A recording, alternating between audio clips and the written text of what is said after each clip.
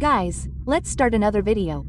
We're here with the Ford Fiesta, another video for the party goers who are always looking for information and want to watch some informative videos about this car. We're here with the Ford Fiesta again, right, recording more content for you. Many people still have doubts about buying this car here, right? So I'm bringing a series of videos, right, to keep you always informed about something that sometimes no one told you or that you have a lot of doubts about, and so on. Today we're going to clarify a lot of things here for you, so stay tuned, guys. Hi guys, totally firm. Welcome everyone to another video. We're starting another video here in the area and this time in the car vlog, guys, like that. Today we're going to talk a little bit with you about the Ford Fiesta, one of the most recommended popular cars now in 2024. Why is that, right? We're going to exchange some ideas and I'm going to clear up some of your doubts about this car, so stay tuned for the video. I'm asking you to like it, subscribe to the channel, activate the bell, share as much as you can to strengthen our journey here on YouTube. Are you ready, guys? So, let's get to the video. Yeah, let's start here. We're on the highway with a Ford Fiesta. This one here is a 2003 Ford Fiesta, Supercharged 1.0. Power steering. It doesn't have air conditioning, right? But the power steering in this car here helps a lot, man. It's something really useful for everyday life, right? Many people don't take it into consideration, but I really like power steering. Stop suffering, right, man? The older cars, I had a Square Voyage, 1985, and it was actually light. When the car was taking off, it was moving, right? It was even a little light to drive everything else. But the problem is when you park your car, you have to use force on the steering wheel. But nowadays, technology has revolutionized everything. And nowadays, there is even electric steering, you know, man, and people say that electric steering is really cool. And new cars are already coming out with electric steering, which is really light. I've even driven an electric car, the Nivos, which is also on my channel. I was really surprised by this steering, which I found very light, but hydraulic steering is not that far behind. Of course, electric steering is much lighter than hydraulic steering, but you're crazy, man. Hydraulic steering helps a lot in everyday life. And the Ford Fiesta, this one here is a 2003 Ford Fiesta, man, and they've already been importing hydraulic steering. It doesn't come with air conditioning.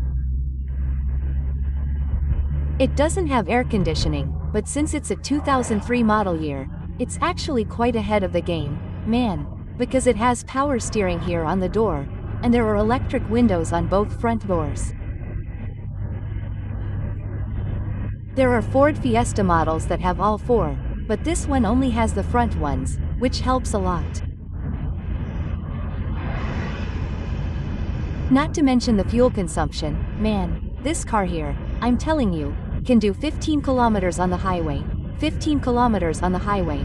You're crazy, man. It's a very good fuel consumption in the city too.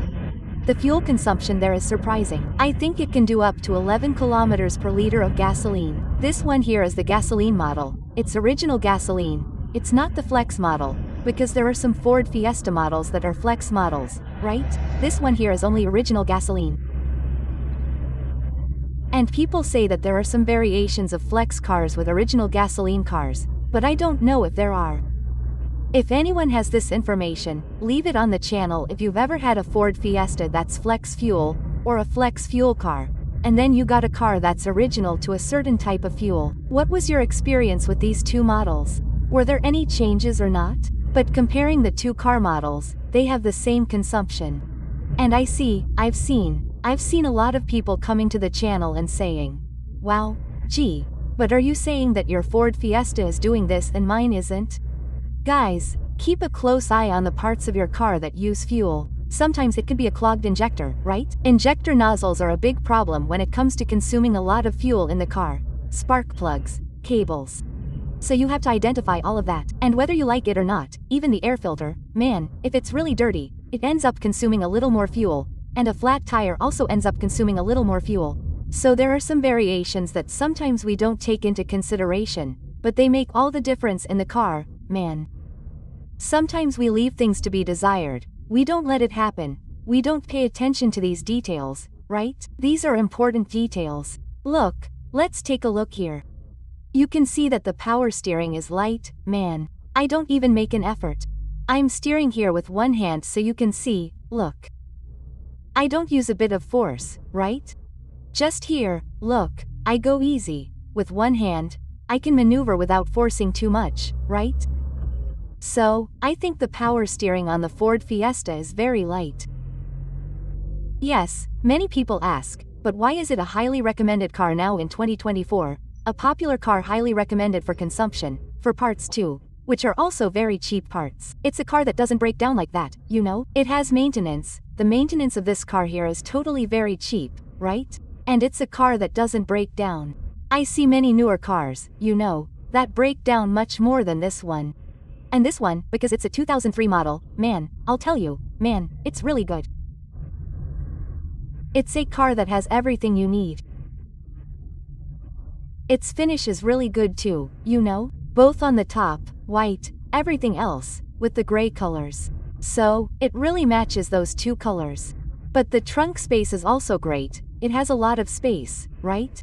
A lot of people say that there's no space for a standard car, and everything else. Unless you want to carry 10 things, you know, carrying a ton of stuff, then it won't fit either, right, man? Depending on what you're going to carry, not even a sedan will fit, because some people go overboard, right, man? But for those who like to travel with their family, this car will meet your needs on the highway, in urban areas, and it will also give you top fuel consumption. You won't have to worry about maintenance, so it ends up being a very useful car, really top-notch, you know? I highly recommend it. And for those of you who have some doubts about some Ford Fiesta models, and so on, I can tell you that this car here, man, is not left behind, no. It's a car that really surprises. I really like it. I have nothing to complain about this car here. You know, but in terms of space it will also meet your needs well, so whatever you need in the car, whatever you want in the space, it will meet your needs. So it's really good, man, really good. No, the parts for it are easy to find. Then many people will say something like, wow, but Ford left Brazil, right? Well, I won't be able to find all the parts anymore. No, man, you'll find them there, no problem. You won't have a headache finding the part, because many people say they can't find parts, or whatever. It's nothing, man. Ford parts will still be available for our cars, for some generations still, so there won't be a shortage. So before you get worried, oh, but crazy, gee, Ford left Brazil. Are you recommending the Ford Fiesta? I won't find parts. I won't find what? I don't know what. I don't know what, man. No, don't put that in your mind, because if you think like that, there will be parts for generations there, still. So you can rest assured about that. I highly recommend it, yes, because if it were a bad car I wouldn't recommend it to you. If this car broke down too much, I would say, guys, don't buy the Ford Fiesta, because the Ford Fiesta is shaped like a brake. I was going to tell you, because here I'm not fooling anyone, I'm showing you what the car is like, showing you the reality that you'll go through in a car like this. So I don't have to lie about this car either, you know? But it's a car that takes into account a very good car for your day-to-day. Cooling part. I've already made some videos explaining, but they weren't detailed. I'm going to make a detailed one for you. What is the cooling part? The engine reheating part, which is the part with the water hoses. Yes, some Fords, they are a problem. They are some chronic problems that they have. But if it's not a problem like this, you won't be discouraged by the car, because it's an excellent car. Be careful, guys. Take care of the car. Take care of the cooling parts. Change the hoses. Always keep an eye on it so that the car doesn't overheat, because then the head gasket burns out too. But if you solve the hose part, always keep an eye on the part where you put water, the parts of the hose that pass water. You won't have any problems. You'll have a super mega car for you to enjoy with your family and do your projects too. This happens on a daily basis. I highly recommend it. So, there you have it. Dude, why is it one of the most recommended popular cars now in 2024? Maybe because, right? Many people take it into consideration, but that's why, guys. So, let's keep the video here. I hope you enjoyed some of the things.